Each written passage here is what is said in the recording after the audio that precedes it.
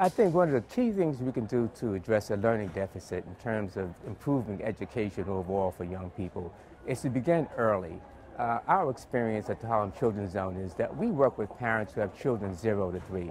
We give them information about child development, brain development, the importance of reading and playing with your child. So when they go to kindergarten, at least they're prepared to adapt and to achieve in those classes, because we think that the earlier the better.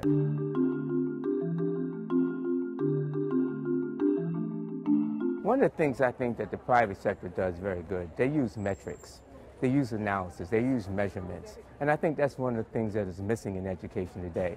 There's no measurements. A lot of educators and schools shy away from measuring, but we think that that's the best way to go when you want to really analyze teachers to see if they're really qualified in order to give them the raises they want or to improve the overall quality.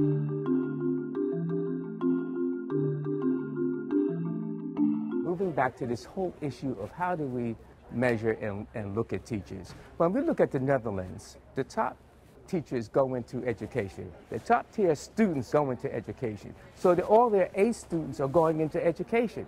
In America, the bottom tier, the C students are going into education. So therefore, at the end of the day, the quality of your teachers are not as good in the United States as in some places in Europe. So I think the whole way we look at education has to be looked at differently. It has to be revolutionized in order to keep up and to make progress.